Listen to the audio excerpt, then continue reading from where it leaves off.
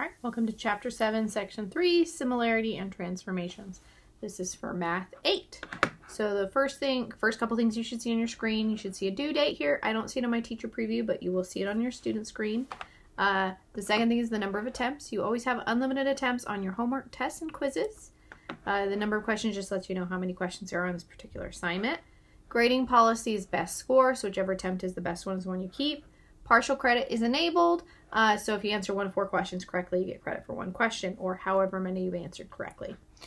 Please remember, once you start your homework, you must finish it before you can work on anything else. So what that means is once I click Start here, in the bottom right corner, I will see the Submit Assignment button. I don't see it on my teacher preview, but you will see it on your student side. So 2 big reasons you want to click that button. Number 1, before you leave the screen, you have to click this button. So you don't want to close the screen, you don't want to close your computer. Number 1, it will stop the system from locking you out of all of your other assignments, just like that first screen tells you. If you just close your screen or close this tab, it's going to assume you want to leave this attempt open. Remember, you have unlimited attempts. There's no reason to leave this attempt open. So as long as you have green check marks, if you've answered some of these questions, it's not going to make you start over. You start off exactly where you left off. Make sure you have a green check mark. If you've started to answer but haven't finished, it doesn't save that. The other big thing that it does is it affects the grade book when you click Submit Assignment. So until you click that button, your account's basically paused. We can't even see what you've been working on. So good habit, always, always, always click that button when you're done for that moment. You can come back and pick up where you left off. On the side here, you see explanation, example, and message center. So explanation tells you you're going to lose your question attempt because it's going to give you the answer to this question. So it's not going to give you the answer and then let you, come type the answer in. That's not how this works. For example, it's going to give you something very similar to what you're looking at. So we have 4 figures here. We're going to decide if they're congruent or similar. So it walks you through how to decide that. You can close this, open another example that does not, give you any kind of penalty at all. You can look at examples as many times as you want. You can also message your teacher directly from the screen so that we can kind of see where to come help you. All right, so on this one, just like I said on the example, which pairs of figures are congruent and which are similar? So we've been dealing with congruence for about a chapter and a half now. All of chapter 6 and, about 2 sections of chapter 7 here have been dealing with congruence. Congruence means the same size and shape, exactly the same shape. So not just 2 triangles, but the same type or shape of triangle. I know that sounds funny, but so congruent is not just the same shape, but also the same size. Similar means it's exactly the same shape, but different sizes. So one will be bigger and one will be smaller, but they need to be the same shape. I need to be able to turn one into the other. So if we look at this one, these triangles do not look similar. They don't even look like the same type of triangle. We have 2, 2, and then this slope is 2 over 2. This has 2 and 1. So if I were to multiply, this guy by 2 to get to the length from the small one to the large one, it wouldn't work for the bottom of the triangle because 2 times 2 is not 2, it'd be 4. So it should be quite a bit bigger. So this one is not congruent. They're not the same shape or the same size. And they're not similar because they're not the same shape. So they have to be the same shape to be both congruent and similar. The size is what determines the congruency.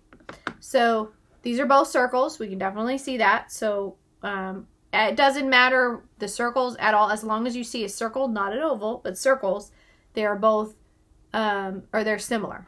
So I know they're already similar because they're both similar, or both circles.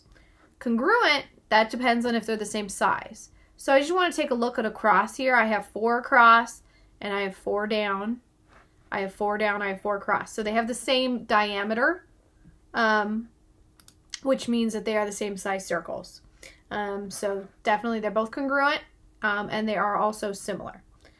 If they are congruent, they are immediately similar. Being similar does not make them congruent. So don't go back and forth with that. One means the other, but the other does not mean congruent. So just be careful with your definitions. So for this one, we definitely see that they're both rectangles. We need to make sure that they're similar, meaning that I can change maybe this guy into this one. So I have 1, 2, 3, 1, 2, 3, 4, 5, 6. So if I wanted to change this length into this length, I'd have to multiply by 2. 3 times 2 gives me 6. So, and I can even kind of draw this out over here. So I have 3 tall, and I'd go 6 tall. So I have to multiply by 2 to get from 3 to 6. Now along the bottom I have 1, and I have 2. So I need to do the same thing in order for it to be considered similar. So if I'm multiplying by 2, if I have to multiply by 2 to get to this one, which I do. So this works and this works. I multiply by 2 for both lengths, for the width and the length. So they are congruent, or sorry, they are similar, but they're not congruent because they're different sizes. So this guy's obviously a little bigger than this one. So they're not congruent, but they are similar. So let's look at these little t guys. So we have this t like this. So for the bottom one, it's 1, 2. This is a length of 1, 1, and then across the top is 3. So what I want to do is make sure that this other t, and it doesn't have to match necessarily, I know this is very messy, but so I have 2, 1, 2, 3, 4, 1, 2, 1, 2, 1, 2, 3, 4, 5, 6. So what I want to do is make sure, am I multiplying by the same number each time? So if I want to go from 1 to 2, I would multiply by 2. And let's check, do all the other ones work? 2 times 2 is 4. Perfect. 1 times 2 is 2. And then again, 2. So those work. And then 3 times 2 is 6. So all of those changes map from one to the other. Once I know, okay, one of the sides I have to multiply by a number to get from one to the other, all of the sides need to be multiplied by that same number in order for it to be considered similar. Again, very obviously different sizes, so they are not congruent. All right. Go ahead and go to the next guy here. So the next one, we're going to be looking at the effect of dilation on the side length. So remember, dilation is one of our transformations where we're changing the size. So if we, and this we're going to specifically look at, what are we multiplying by? Just like we did on this one. So we're going to do it a little bit neater, hopefully, because that was a little sloppy that first time. So for the figure, do a dilation centered at the origin with a scale factor of 3. Then answer the each part. So with this one, if we have this little slider for the dilation, if I go down, we notice it gets smaller, right? If I go up, we notice it gets bigger. So this 1, though, is right on top. So 1 is kind of like 100% or one item, the item. If I go more than 1, I'm getting bigger. So any number, any scale factor bigger than 1 is going to be bigger. Any scale factor smaller than 1 or a fraction is going to be smaller. And hopefully we understand that a fraction of something is a piece of it, right? So it's getting smaller. So if we look at this, we want to scooch this dilation over to 3 because that's what they've asked us to do, scale factor of 3. So the longest side length of the original figure is, and it would be this bottom one, that's the longest side, is 3 units. The longest side of this one would be 1, 2, 3, 4, 5, 6, 7. Did I do that right? 1, 2, 3, 4, 5, 6, 7, 8, 9. There we go. I missed one when I first counted it. So it's 9 units long for the longest side of the final figure. Now we're going to fill in the blank to make the statement true. So the longest side of the final figure is equal to what times the longest side of the original figure. So what are we multiplying by? That's what they're asking. Well, it's a scale factor of 3, just like we were doing in that last figure. We're going to multiply by the same number on each side. So we're going to multiply by 3 on each side. And this is true of all the sides, not just the longest side. So a dilation with a positive scale factor greater than 1, and it needs to be positive. We're not going to have a negative scale factor. You're not going to have less than 0 of an item. That doesn't quite make sense.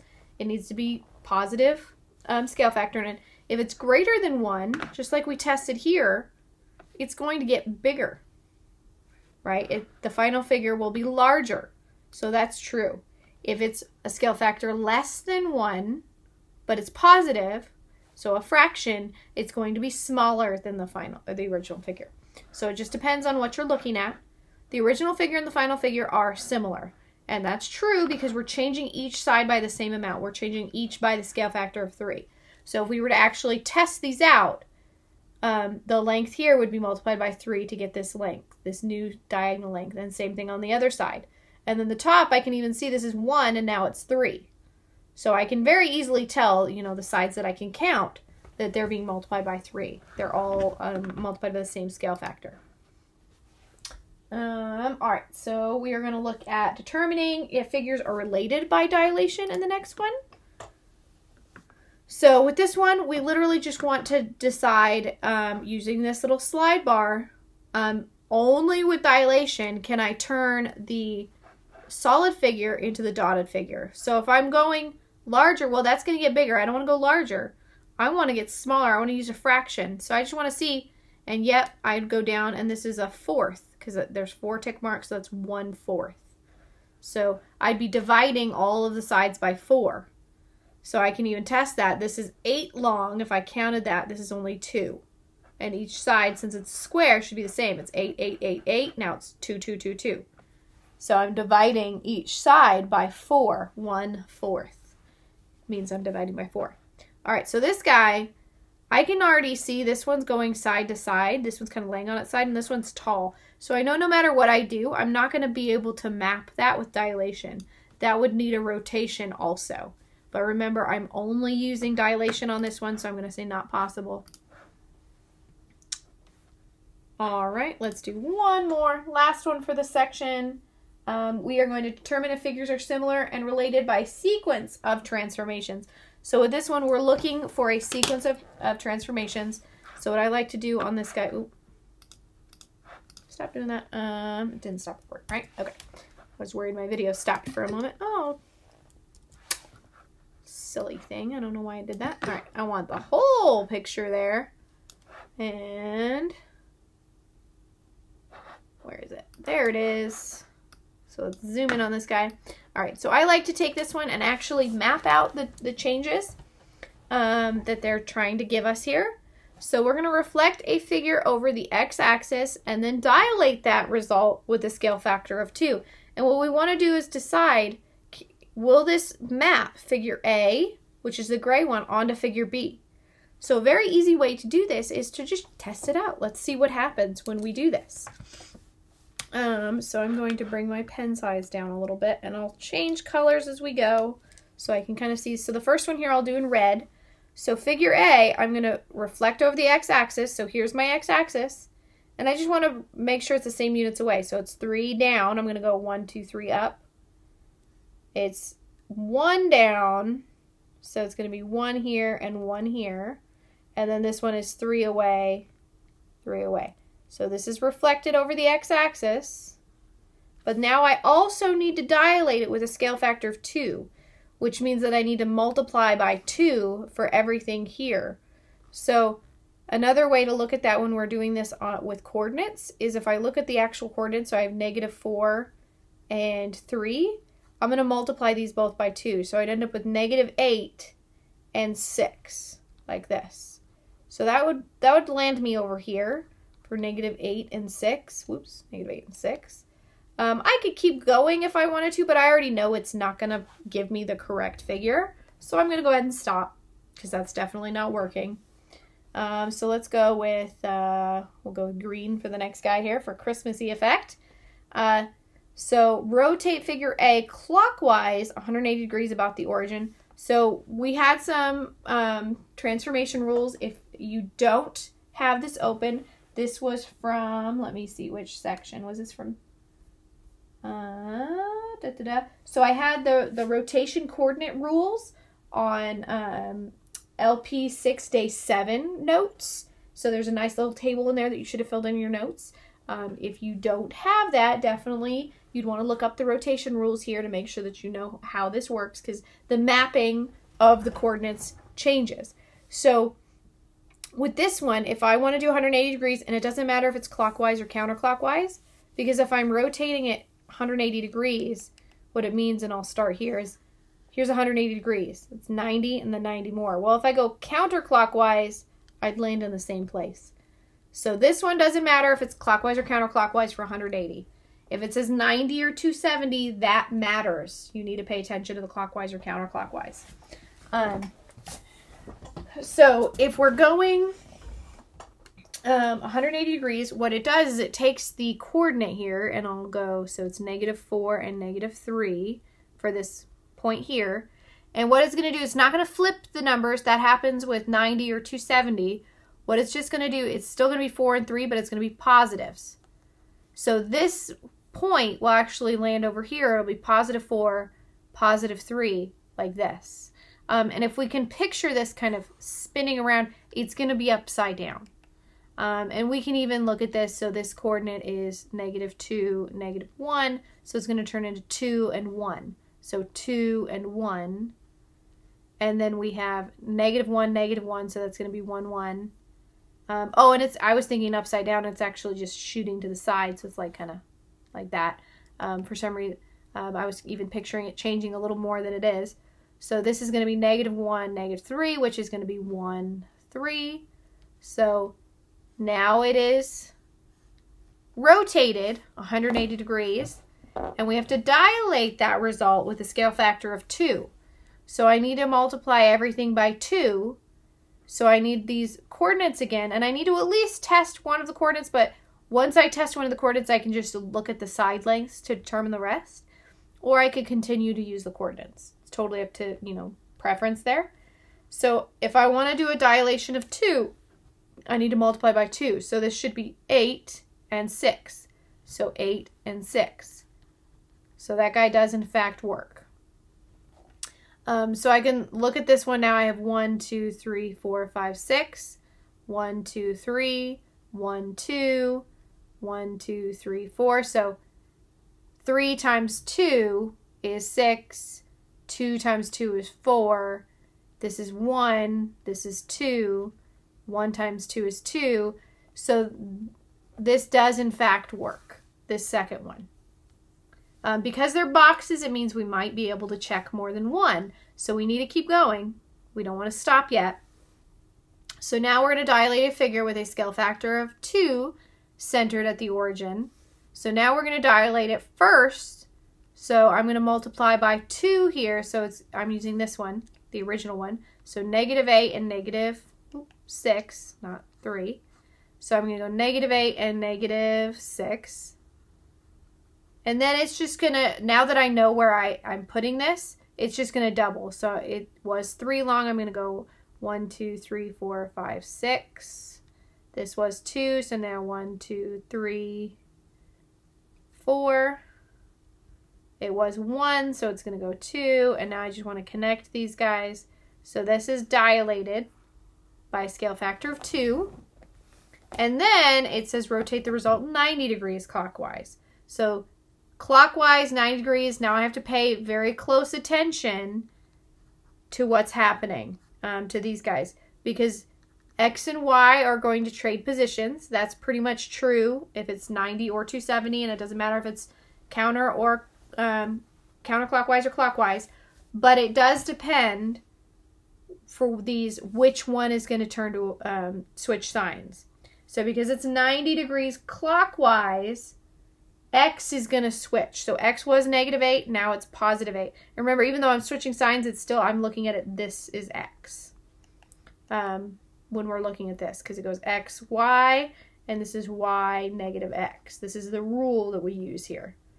So I'm going to go -6, but +8. Up here, that's where this guy would land. -6, +8. Well, that's odd. That's not going to be over here, so that doesn't work. All right, let's do our last one. We'll do this one in pink. We're going to dilate with a scale factor of 2. All right, done. I'm just going to come back over that with pink. We already did that in this one over here. And then translate the result up 10 units. All right, well, that would just mean that I'm going to take this point and I'm going to go 1, 2, 3, 4, 5, 6, 7, 8, 9, 10. So that would land here, which means that I would go 3. Oh, no, sorry, 2. This guy would go 1, 2, 3, 4, 5, 6. 1, 2, 3, 4, 5, 6. And I think this was also 6. 1. Oh, and I'm counting wrong. 1, 2, 3, 4. 1, 2, 3, 4, 5, 6. Like that, and then I would connect. Well, and I didn't necessarily need to connect all that as soon as I saw that point, not over here. I know that's not going to work. That's not where I wanted to land. So those definitely don't work. The only one that works is this one. Because it's a box, I do have the potential for choosing more than one. So just make sure you check each and every one. Are the figures A and B similar? Well, they are similar because I can map this green one onto this blue one here.